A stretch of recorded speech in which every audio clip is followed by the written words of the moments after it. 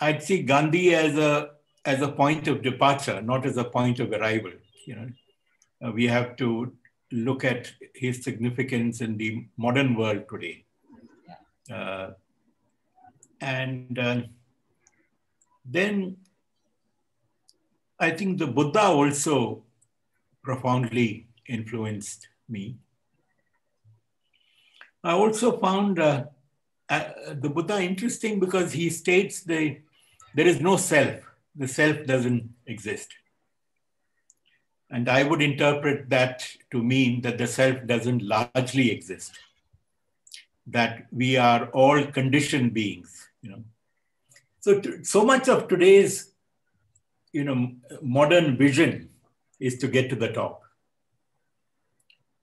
So there is a lack within you, and your failure to deal with this lack, to find out, you know, what is it? You compensate through wanting more of all this, more power, more money, you know, becoming more of a celebrity, etc. And this lack, if you don't address it, you're never fulfilled. And this sense of lack,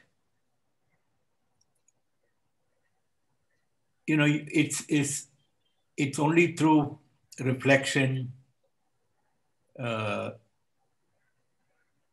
quiet time, some self-understanding, that you realize that these are all the wrong ways for fulfillment. You know, power, money, sex, being a celebrity. And that there is something within you which you have not tapped, a resource which can be ahimsa, which can be sisterhood and brotherhood, which can be connectedness with nature, which can be poetry, dance, music, friendship. And this is not just, it's not just an individual journey, because this lack that you experience, you create problems for other people. You know, you exploit other people. You want more money, so you don't pay proper wages to people who work with you. Deeper you go into yourself, you discover your common humanity. You discover this common ground you belong to. And as long as you are at the surface, you see the differences in color, in, you know, in gestures or in ritual or whatever. I won't say that human beings are ontologically or intrinsically nonviolent or, you know, prone to ahimsa. I'd only say that the experience of sisterhood and brotherhood and nonviolence is a satisfying experience, is a fulfilling experience.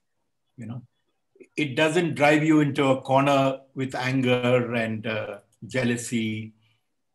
You know, these are kind of self-defeating notions. You know, you're a lesser human being, you're less fulfilled.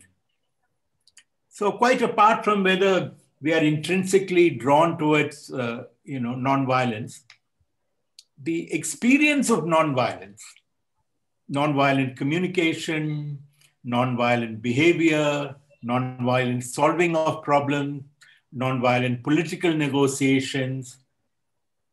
Gandhi refused to see the opponent as an enemy. And therefore, I don't think there was any hatred in him vis-a-vis, you know, Indians who opposed him or the British whom he was confronting. I felt that one had to talk to people with whom one disagreed. You know, people who, you know, that people from different religions would say, you know, our religion has been trodden upon or we have been humiliated. And I didn't have the patience for that kind of talk earlier on. But now I feel if they really feel that, then they merit a listening, you know. Maybe the odd X, Y, Z might use these arguments for this purpose or that purpose to gain power. But there are a number of people who actually feel these things. Yeah. We've been marginalized, we've been humiliated, whatever. So I think it's important to not dismiss what they say, but begin a process of dialogue with them. Western notion of hope is different from the Indian notion of hope. Okay. By the Indian notion of hope, I mean nishkama-karma, which is from the Bhagavad Gita. And Gandhi was very powerfully drawn to that. You know, we act not because we want to see the fruits of our action, but because it's right and moral to act.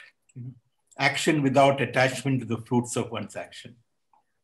So who are we to know? I mean, will climate change destroy the, 90% of human beings in the next 50 years?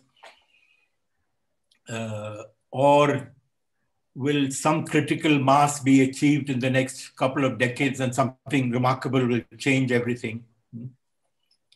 So though it looks dismal and the clouds look forbidding, heavy and dark and forbidding, I think this notion of nishkama-karma is a very helpful notion.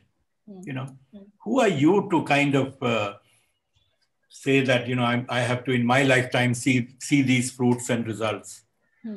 You have faith and you do the right thing.